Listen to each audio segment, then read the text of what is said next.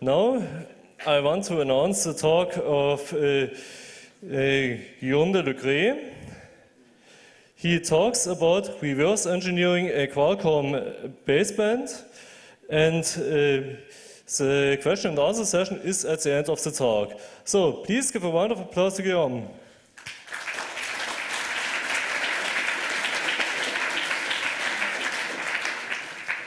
Hello everyone. So the topic of this talk is about reverse engineering basebands, and especially in this case Qualcomm models. So, well, just a few little intro about baseband, the baseband world. Well, for people who don't know what baseband is, well, the baseband processor is well. Please go near to the microphone.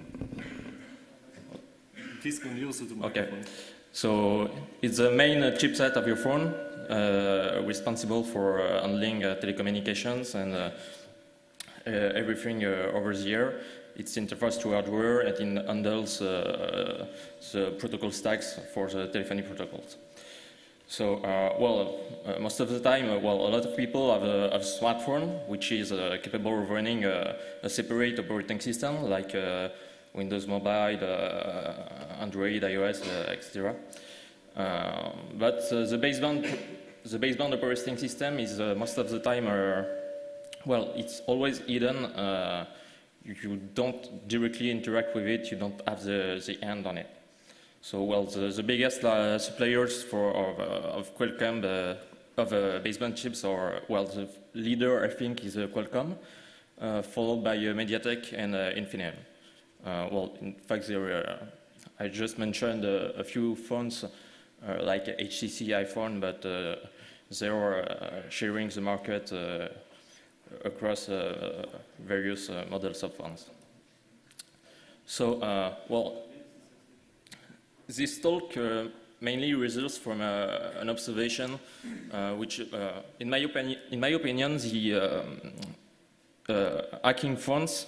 It's something quite hard to reach for multiple reasons. Not a lot of people are actually, not like on PC, interested in phones because it's hard to reach. It's a quite close industry. The phone manufacturers don't disclose any specifications. Every baseband model is proprietary. So on the system side, you see kind of a black box running like a horrifying piece of code handling terrifying protocols. Well, if you're just interested in the network side, you go to the 3GPP.com website, and then, it's very discouraging, to say the least. So there's multiple reasons to look into basebands. The main reason would be to understand how a phone really works, because everybody is using phone nowadays, and everybody has a baseband, and it would be kind of cool to know what's really running into your phone. Another reason would be for vulnerability research, obviously, because the code base is very old, like 20 years or much. It's very big. The network protocols are very complicated, so it has a good potential for finding vulnerabilities into them, and also for SIM unlocking, for example. So there has been prior works on baseband exploitation, for example. So one of them has been presented last year at the 27C3 by Philippe Weinmann, who reported vulnerabilities in Infineon and Qualcomm basebands. But there is no much detail actually on what is the environment, the code environment of the baseband. And in this context, I think exploitation is almost impossible. Anyone who has done a little bit of exploitation knows that you need to know at least in which architecture you're running, what is the operating system, the memory, where you can jump or not, etc. So in this manner, there is a clear lack of literature about baseband. Well, for example, last year there was this presentation about SMS-ODEF, where they took all phones, they deployed a nice fuzzing architecture with OpenBTS, and they began to fudge the phones just to see the result. And as a matter of fact, well, almost all phones has crashed or bricked, but there was no really exploitation behind this, because people who were presenting this talk could not get the end on the system of the phones. So it's very interesting to know that you can find vulnerabilities in this manner, but if you can't exploit them, you have to, at the very best, classify them as denial of service, while they may be exploitable. And that's quite, well.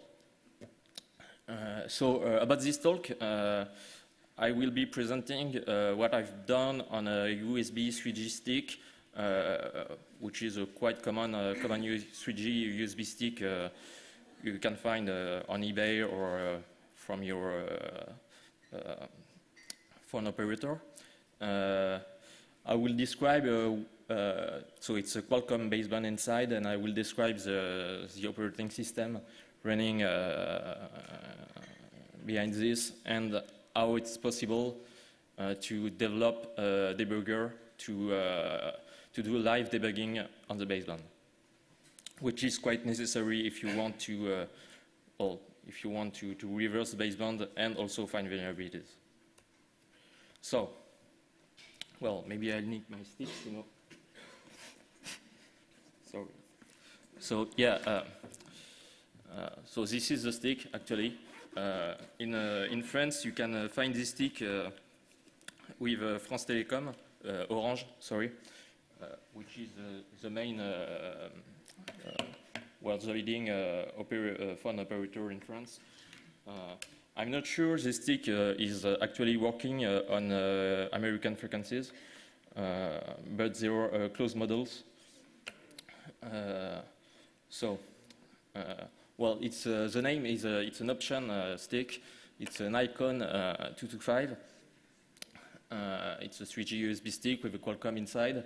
The Qualcomm model is MSM 6280. You can find inside an ARM v5 processor and 2 proprietary DSPs for processing the audio signal and the modem data. So it's not the newest USB stick you'll find in, for example, on eBay or in a shop. It's dating back to 2008.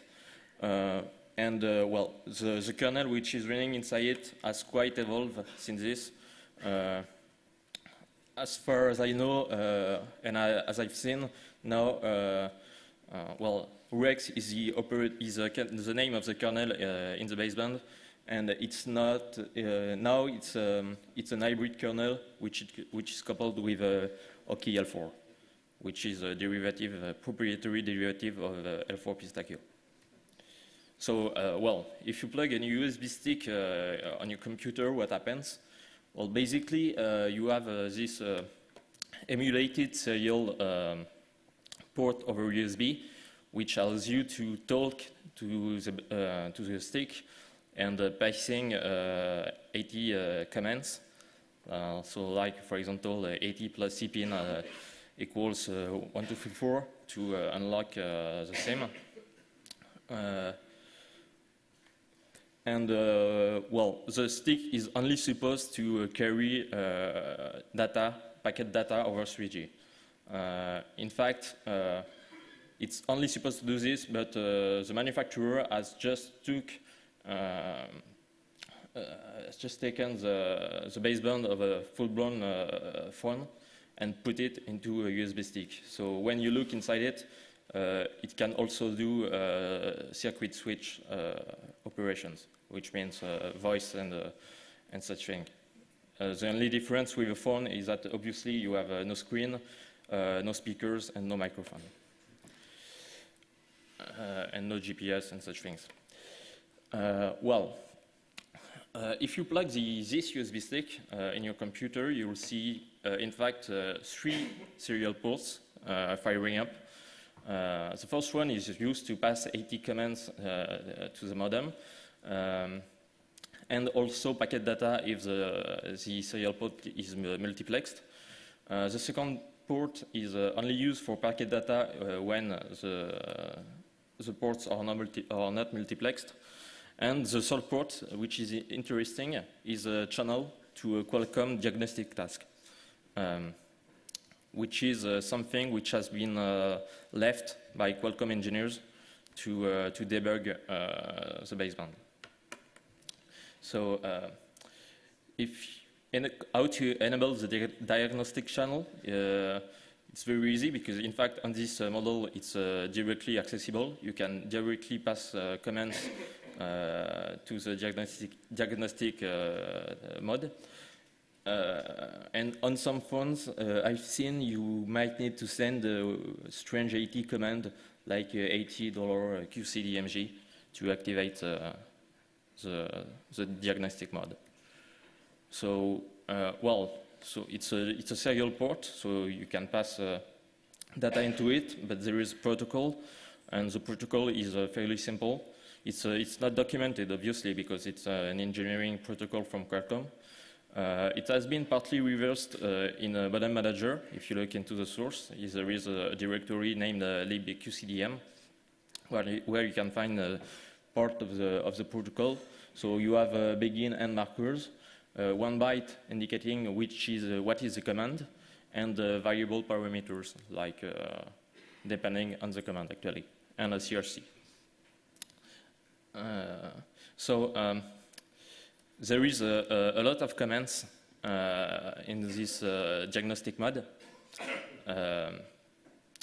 and actually some of them offers direct access to the baseband memory.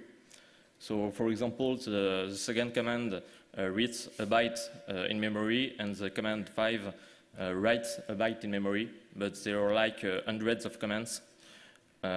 So from this, it's directly possible to byte by byte dump the bootloader at FFFFF 4 zeros, which is the entry point in ARM. And you can also dump the whole system memory from 0 because it's loaded in memory. There is also a second mode, which is accessible from the diagnostic mode, which is called the downloader mode. It's a mode which is specifically designed to write a piece of code into memory and execute it. When you enter this mode, you have only 2 commands available, write the data and execute at address. You can only write in a hard-coded range of memory, which is quite small. And to get to this mode, you have to go through the command 58 of the diagnostic mode. It's also enabled when the system crashes, and on some HTC phones, like the HTC Desire Z, I think, you have, when you boot your phone, you can hold volume up, volume down, and power during a few seconds. Then booting, you'll see 5 vibrations. If you plug the USB stick, the USB cable, sorry, on the phone, you'll see a serial port, and this serial port offers the downloader mode. So you can push data and execute in the baseband. It's directly accessible, it's free. But in fact, you do not really need this, since you've got unlimited read and write access in memory with the diagnostic mode already. But if you don't get this mode, you can try the downloader mode.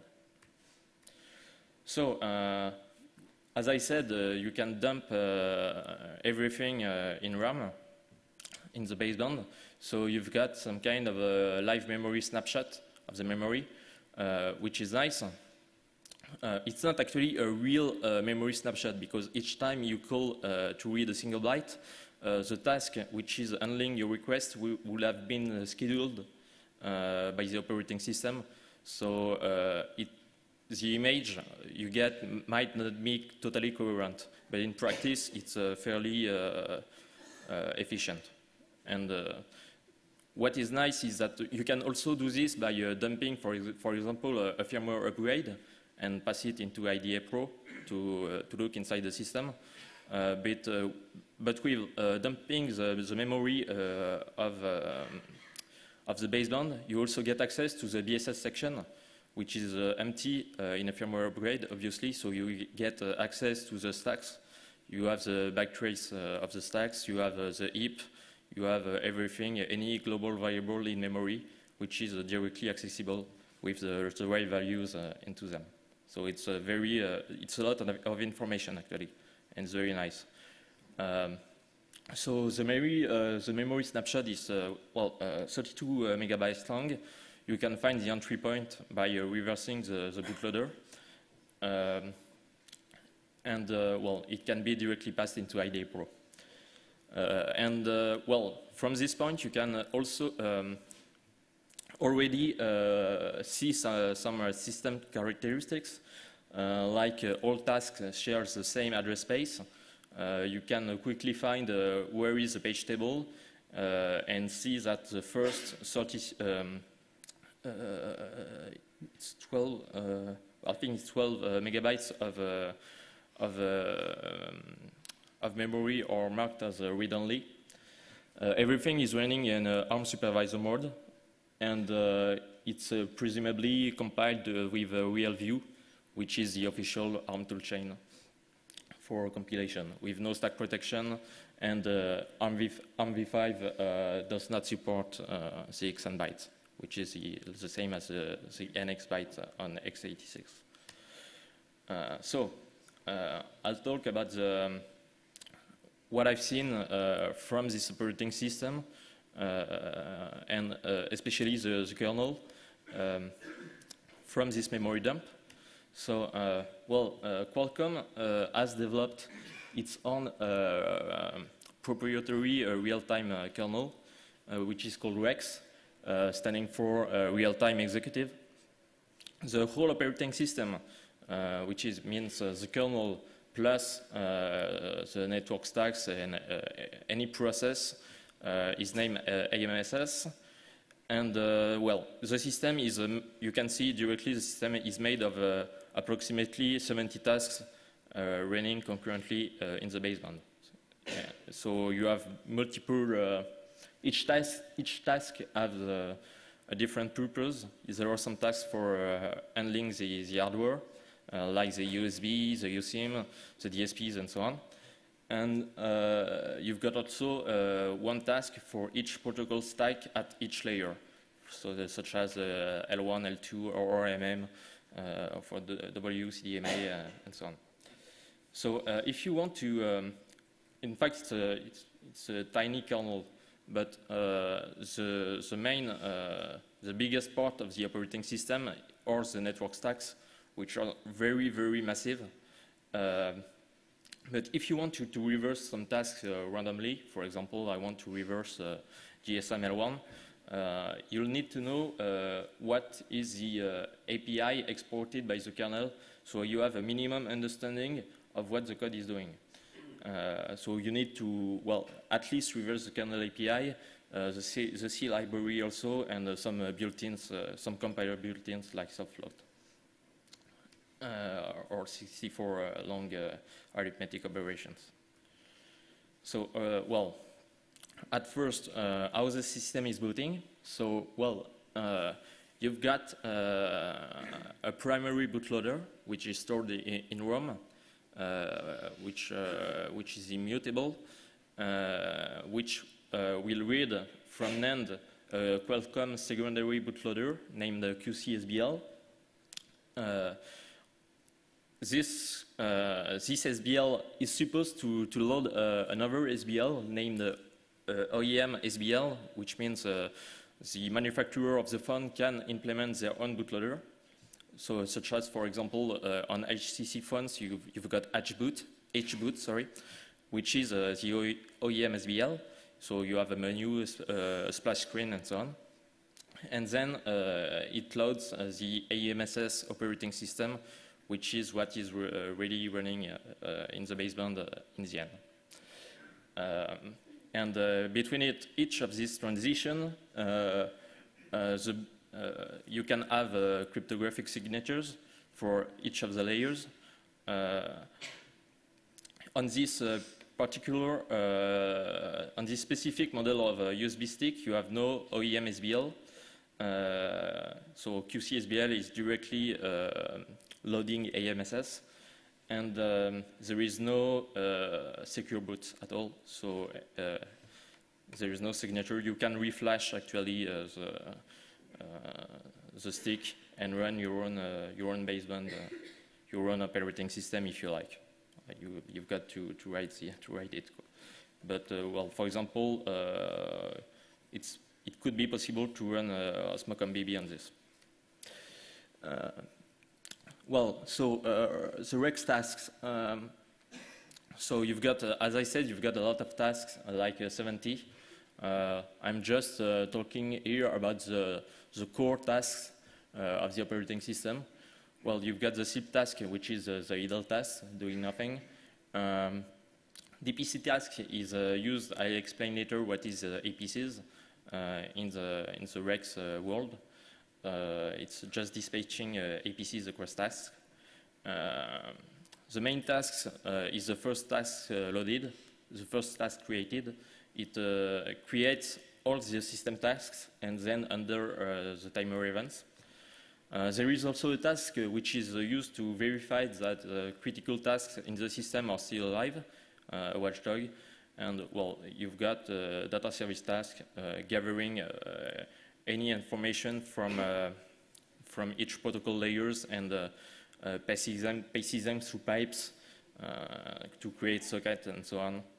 You've got a task dedicated to call management, so for secret switch processing and packet switch processing too, implementing TCP/IP, for example. The kernel, so it's a real-time kernel. The scheduler, well, is quite simple. Well, you've got actually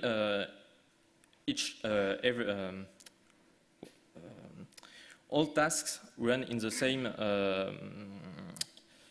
address space, and in the same state, the same mode of ARM, which is a supervisor. So you do not need some complex processing to do task to switch. You just save the context of the task on the stack, and you change the stack pointer, and you can by this process switching tasks very quickly. There are also there are a lot of fields. I'm just putting the main fields here. Each task has a signal, a set of signals which can be fired or cleared. A task can wait for some signals well, it waits for signals, and another task will send a signal for the task to resume. And the tasks are also, of course, ordered by priority. So, well, as I said, the context switch is very easy. The scheduler also supports critical sections. The kernel also supports APC, DPC mechanisms. I'm not taking this terminology from the Windows world. It's really called like this in the strings of the kernel. Well, basically it works in the same way as Windows.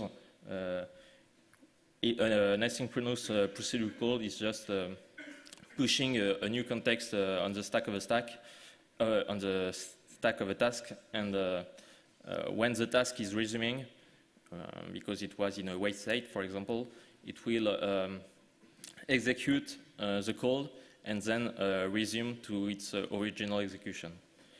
So you've got a task which is dedicated to APCs, which is a DPC task with a high priority, and it allows a task to execute some code in the context of another task. The operating system also handles timers, of course, because it's a real-time operating system. You can set a specific action to occur at regular intervals. It's very used in the kernel because, in the RF world, you have to do some processing at various intervals. Timers are only by the main task. When it has processed the creation of all the tasks, it's entering a loop, checking for timers to fire. When a timer is triggered, you can, send a signal to a task. For example, a signal it's just like an event, you see. A task can wait for a signal, and then another task can send a signal to another task. So it's like an event. You can trigger an event to a task. You can execute an APC. And you can also execute a direct call, which will be directly processed in the context of the main task. So tasks, of course, there are 70 tasks running in the baseband, each for one protocol layer. So there have some communications between all those tasks. So the kernel IPCs are fairly simple also. The main method to communicate between tasks is the use of signals. Like, for example, a task will have a queue shared between two tasks. It will push some data and send a signal for the task to fetch the data. And then the other task can send a signal to say, hey, I've acknowledged the data, I've got it, I can pop the stack. There will also the DS task. So the DS task is a data service task. It's used to unify all the gathering of protocol stacks at lower layers. It will fetch all the data and put them into pipes so that you can see the data as a continuous stream of data, like a network flow. So it's very widely used all across the baseband, all across the system. I'm not sure, but I think this is also used for the implementation of sockets on packet switch services. The memory management, you've got a heap, of course.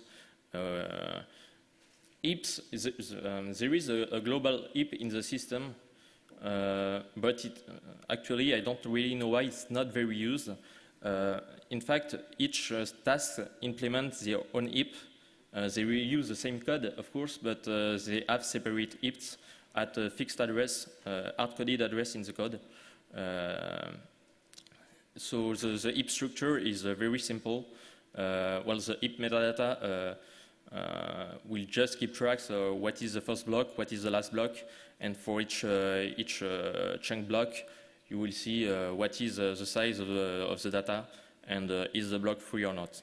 So the next block is just the block after my block plus the size.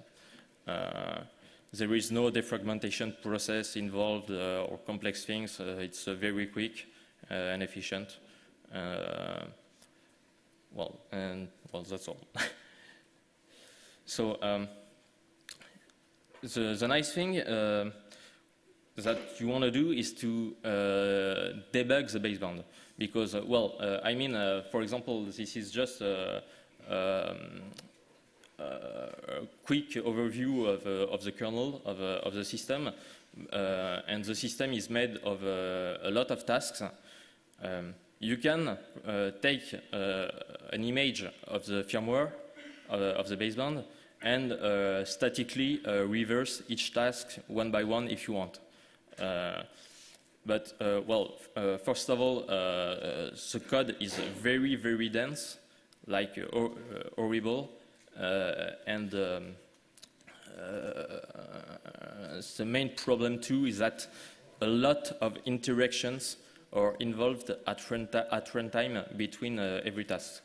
So if you try to look into the baseband, you will see for a task big switches for the handling of signals, sending signals to other tasks and so on.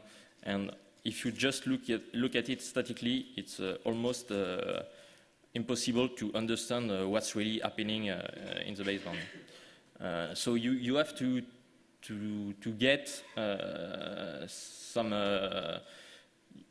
to see the system running in live at runtime, and eventually you would want to be able to catch interruptions. For example, if you are able to trigger an overflow or something, and you want to single step a task and follow the control flow and so on.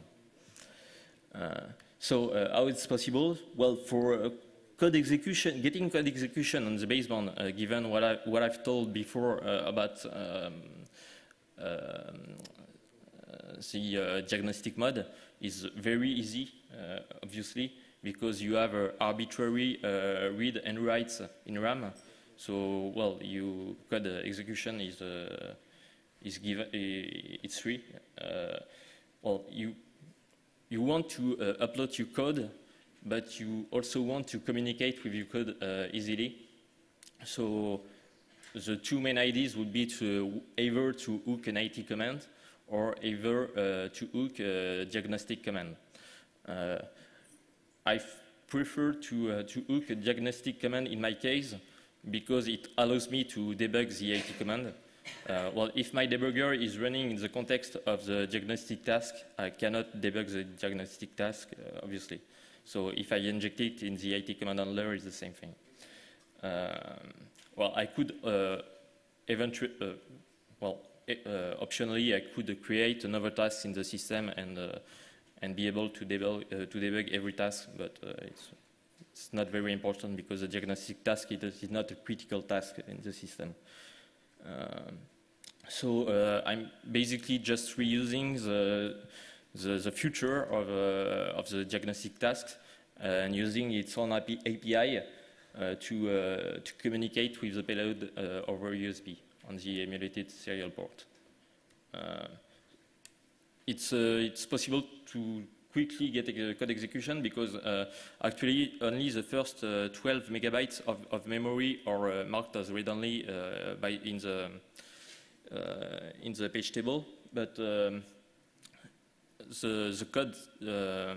code section of the binary is 16 megabytes long, so there are like 4 megabytes which are writable, and luckily the diagnostic loop handling commands is in this range, so you can just rewrite the command table pointer, duplicate the command table pointer elsewhere, and get code execution through this, just hooking a command. So it's very easy. Well, when you get code execution, if you want to write a debugger, next you want to be able to break a task. Well, a task should be stopped if you instruct it to do so.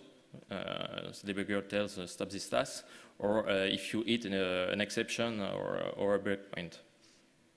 So you have to be able to unschedule a task and resume it on demand. For this, I just reuse the kernel API I've reversed before. So there is a specific function for waiting for a signal for a task. So I'm just using, well, I'm just telling a task to wait for this signal, and the debugger can resume the task by sending the signal to the task. There is a need that the signal is not used in the system in normal conditions. Otherwise, you would wake up the task even before you would have told it to. So what is done is that I have to execute this piece of code in the context of the task. So I could patch the code of the task and redirect the control flow, but the kernel directly offers an API to execute code in the context of another task with a DPC. So I create a DPC and send it to the task and tell the debugger tell the task wait for this signal. So if you want to, I don't know if anybody in this room has developed a debugger for ARM, I mean a software debugger, but in fact it's quite horrible because ARM has no native support for single step. It's quite crazy because if you want to well, do something as simple as single stepping a thread, you have, well, the first way to do it is not like an x86 where you have the trap flag and you will trigger an interrupt at each instruction. There is no mechanism in ARM for this, so the standard way to do this is to predict the next pointer of the next value of the PC register, set a BP in memory, and resume the thread. So there is an obvious problem in this situation is that if you are in a multi-thread context, like here, you can't do this in a safe way because between the time when you put the breakpoint and the time when you order the task or the thread to continue, another task could have hit the breakpoint. So it would have to check if the breakpoint was meant for this task. So it can be done, but for example, if you single step into memcopy, it will trigger thousands of interrupts per second. Well, you don't want this. It's not reliable. So another way would be, of course, to you have the context of the thread, you emulate the instruction, and you update the context of the thread. Well, you need an emulator for this. The solution which is offered by GDB in a multi-thread context is to use displaced breakpoints. So it will use a scratch buffer where it will copy the instruction. It will put a breakpoint after the instruction, set PC on the scratch buffer, and resume the execution. In this way, you do not put the breakpoint in memory where the code is really relying, and so the other tasks can continue to execute without triggering exceptions. In fact, well, at first, GDB does not support sum for this, so you have to recode it. And also, you have to, in ARM, you can address PC, so you have to take care of instruction relocations, like loading a value from PC, or using, if this is a jump, for example, you would jump out of the buffer and the breakpoint will never have been hit, so you have to account for this scenario too, and well, it's quite painful to implement. If you want something which supports ARM and SUMB, you can also, another solution will be to virtualize the address space for each task. In this way, you just put a breakpoint, use copy and write, and for the page where you put the breakpoint, and in this way, other tasks are safe for execution. But for this, you need to patch the scheduler and implement patch tables for each task, and it's quite painful too. So, well, my solution for the moment is to use a displaced breakpoint and standard too. So what is the debugger architecture? Well, you've got the stick, you've got GDB. I try to be GDB compliant. You are communicating over the diagnostic protocol, so well, you need some kind of a proxy to put the GDB request into your protocol, and well, you can also show each task of the operating system as a thread in GDB. So this way you can reuse the multi-threading features of GDB to debug the baseband. So I think I do a demo of the debugger. Wait a second. Okay.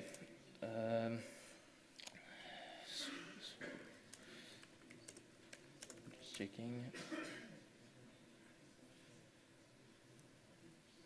All right.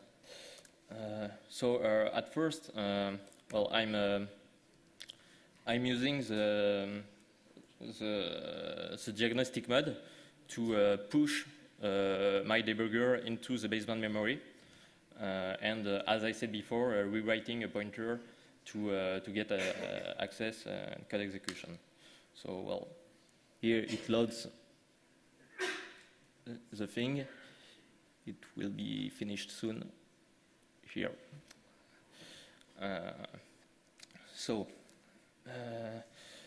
I'm running the proxy.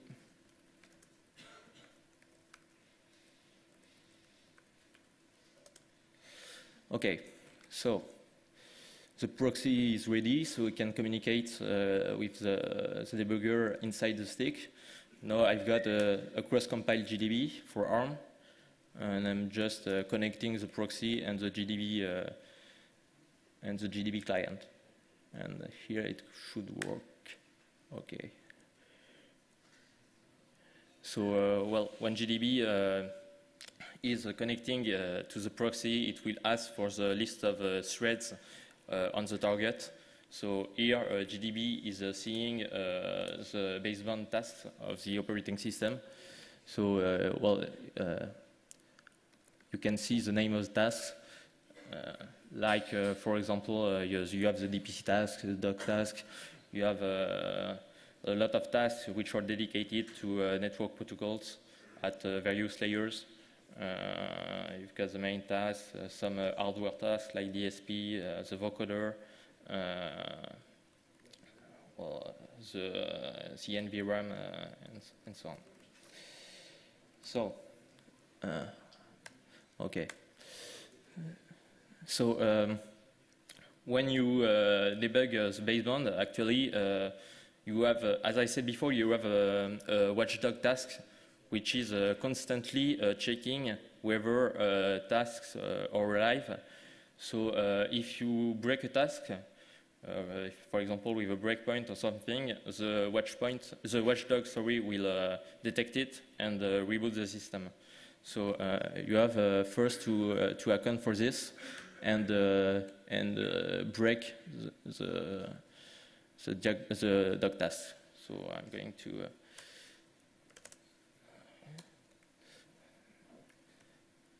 okay. So here I'm getting into the context of the task and interrupting.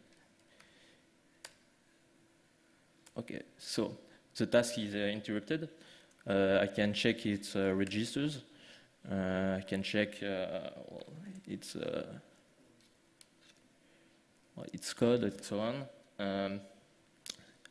You can also well, indirectly inspect anything in the baseband memory, obviously. So, for example, if I call Rex self, sorry, which is the API in the kernel to get the current task structure. So here I'm calling it. So, okay, I get this. Now I'm printing it.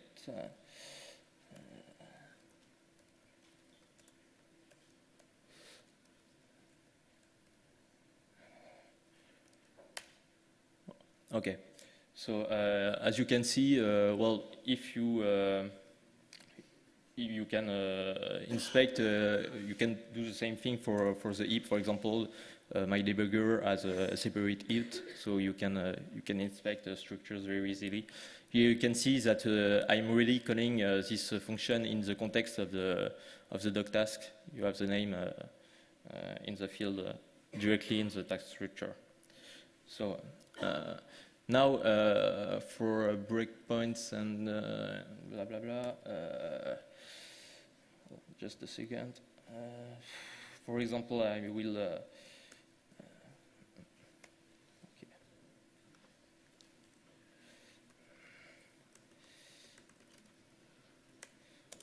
So here is just an AT command handler for the SGSN AT command.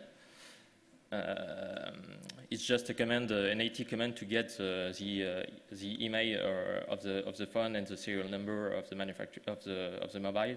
So, well, just putting a breakpoint on it.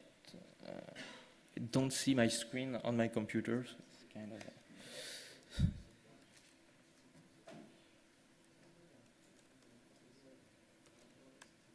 Okay.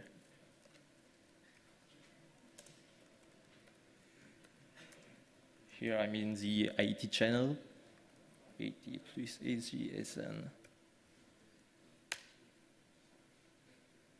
No, not CGSN. What?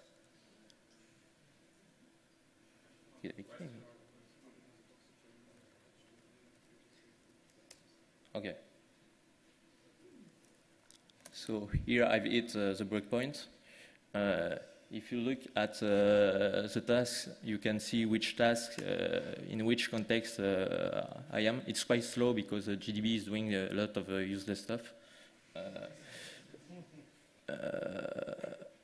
Well, here it's in the data service task, which is handling the AT commands. So I'm getting into its context.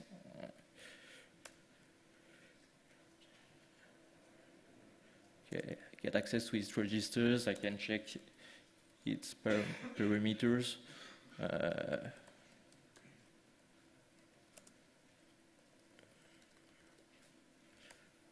I can see, as you can see, this is the right task, and well, I can single step into it.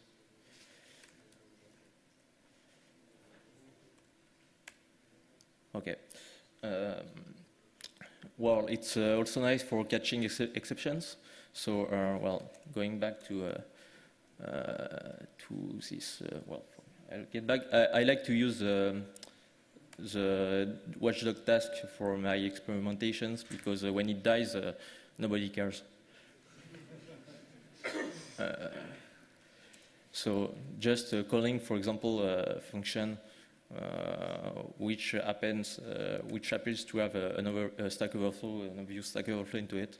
So, well, just a name copy on the stack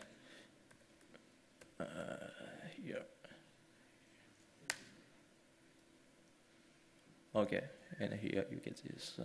So, yeah, you can see that you have rewritten EIP, get a backtrace. Well, the backtrace may not be accurate anyway in GDB because it has no way to distinguish between code and data. So I suppose it uses heuristics to find this. Well, so if you find, well, if you use this thing, so this debugger, and you fill the USB key, you can catch interruptions and see the context, the task in which you are.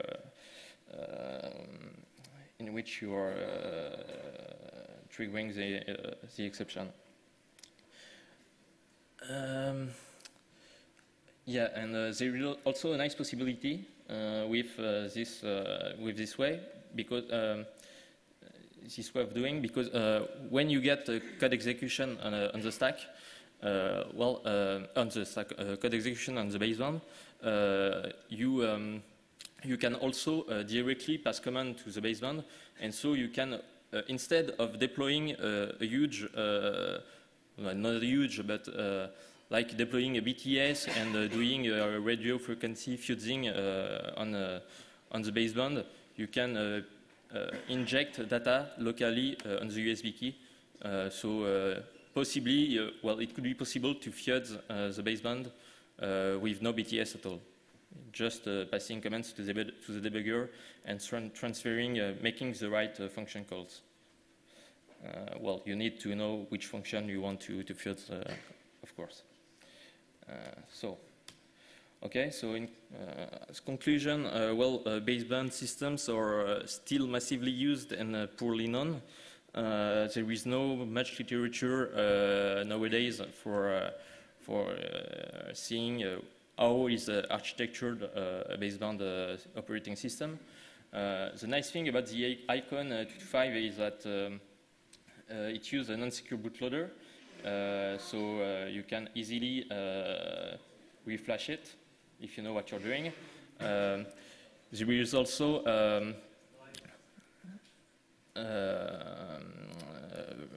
easy code execution achievable, so it's nice for reverse engineering. But you have to know that more recent versions on phones today use an OKL4 Rex hybrid kernel, so it's not exactly the same thing. As far as I've seen, the L4 kernel is just used for the scheduling, but the Rex kernel remains for everything else. Of course, on smartphones today, you have a second processor with interactions with the application processor. So, you can see some related tools. The Weinmann baseband apocalypse last year. Luis Muras talking about baseband playground on Infineon unlocking. And on the web, you have various communities. You have TG World, bb.osmocom.org for Osmocom BB, and many communities like XDA developers and so on. Interesting. Okay, so thank you for your attention.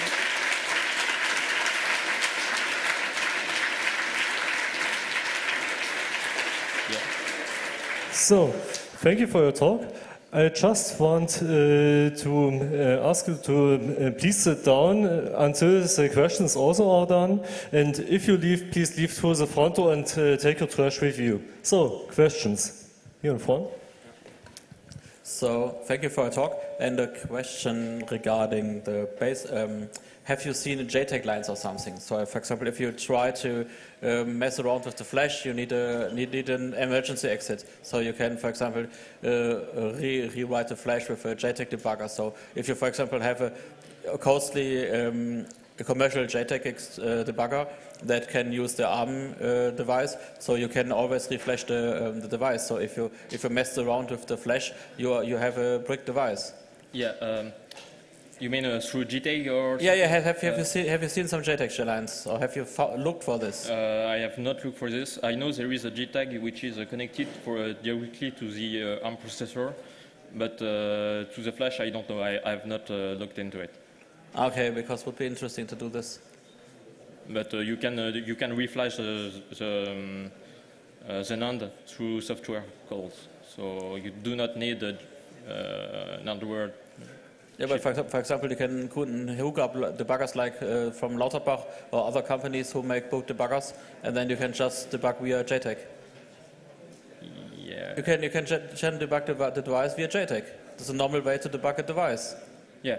Do you have a trace cell that is connected to JTAG inside the chip, and then you can debug with a JTAG debugger. Okay. And so if you messed up everything, you can just write the flash again. Yeah. But I don't know, honestly. I have not looked for it. I have not tried to reflash the device for the moment. I'm just, as you saw, I'm just pushing the code in the RAM at runtime. Yeah. I've got two questions via IRC. The first one is the baseband you analyzed identical to the embedded basebands of Qualcomm's MSM 7000 or Snapdragon chipsets? Are they? Sorry? Whether the baseband you analyzed is identical to the embedded basebands in the Qualcomm MSM 7000 chips or Snapdragon chips? No, I think in 7000 you have a RX L4 hybrid kernel, so it's not exactly the same thing. But, okay, and then, the system is, you know, they have not rewritten the system from scratch. They have just changed the kernel, but well, I think if you find, I don't know, but if you find a vulnerability, for example, on this stick, there is some fair chances to find it in other versions, whether or not the kernel is different. okay. Someone is asking, how long did the whole process of reverse engineering this take? Honestly, maybe for reversing just the kernel, maybe 5 days, maybe. But just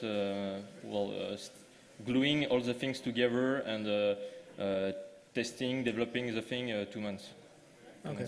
And could you please put your slides and the URLs on the pentabarf? That Yeah. would be cool. Thanks.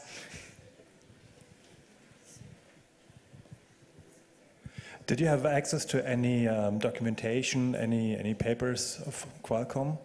So like user manuals for REX or something?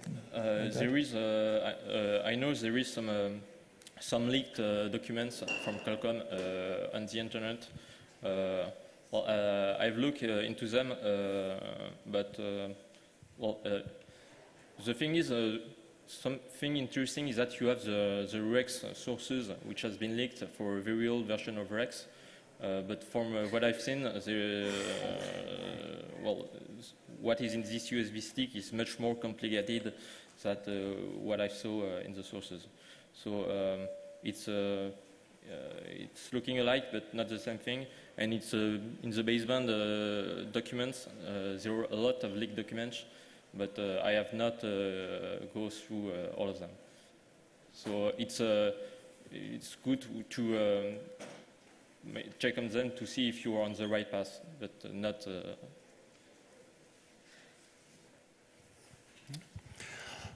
I have 2 questions.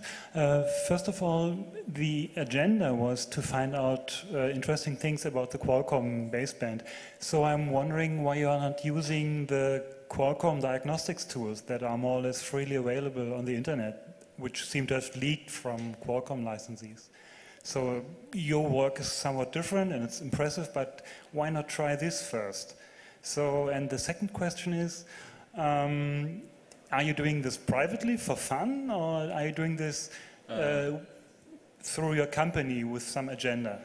No, I'm working for a company. I'm working at Sogeti, which is a French company, and but that doesn't mean I do not work for fun. I mean, I'm doing it for fun also. But in fact, the first idea I had when I started looking into this was not to find vulnerabilities or developing a debugger, but developing more of something to dump the data, like at various network layers, just to see without deploying BTS and something, just to see what the network data would look like in telephony protocols. So I find this interesting to be able to dump data on this key. But well, as a matter of fact, I realized for reverse engineering I needed a debugger, so I first developed a debugger. And well, there was 2 questions, but the first one was... Well, why not use the tools that are available on the internet, like QSTM or so? You can find this in several places. Sorry, can you repeat? Which attach to the diagnostics port you mentioned. Yeah. What is available on the internet? Sorry, maybe there is something I haven't seen. So. If you Googled it, you'll find it. Yeah, you mean the diagnostic channel, for example? Or everything? No, the tool for it, which is called QXDM. Well, maybe, okay. It's not very long to reverse, actually. I had a quick question. We noticed some symbol names in your in the GDB output. Are those your symbol names, or did you find a symbol table within the binary? Actually, I'm in my GDB. in this script, I'm just loading my debugger. I include the symbols into the binary of my debugger in ELF, and I load it into GDB so it can look into them. Okay, so those are your symbol names, though, not official ones. No, that's my one. Thanks. So, are there any other questions here? Oh, there are two, I see. Another question from IRC. Do you plan to release the source code, or is there a possibility to get the source of your tools? Yeah, I have not done it yet. I will upload it to Google Code IZIP. I think you hinted at it. Are you actually working on a protocol analyzer? Is that what you're actually building? Sorry. You sort of hinted at it, but didn't actually say. Were you actually working on a protocol analyzer? Was that the sort of initial starting point? Yeah, actually it was. Did you have any success in that, or is that something you're still sort of working on? In fact, for this, I'm just the debugger is not finished. It has basic debugging capabilities for the moment, but there is a feature I need for this. It's the implementation of trace points. So the ability to not to resume a task immediately after hitting a breakpoint, and for this, it's not very evident because you have to displace the instruction, and execute it elsewhere. So you have to perform relocations and so on. And my relocating motor engine is not. It's not completely finished yet. So as soon as I get trace points working, I will put trace points on sockets in the basebands, and I will try to see what comes out of it.